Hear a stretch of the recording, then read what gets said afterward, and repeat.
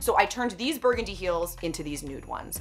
They just blend in with my legs perfectly. So with skirts, they just give me a little bit of height, a little bit of polish, but they just blend in. This video hit my YouTube channel today, and in it, I'm gonna show you how to mix your own custom color based off nude heels you already own so they match your skin tone perfectly. Also gonna show you how to grab this fun trim and create jewelry that can go on any shoe.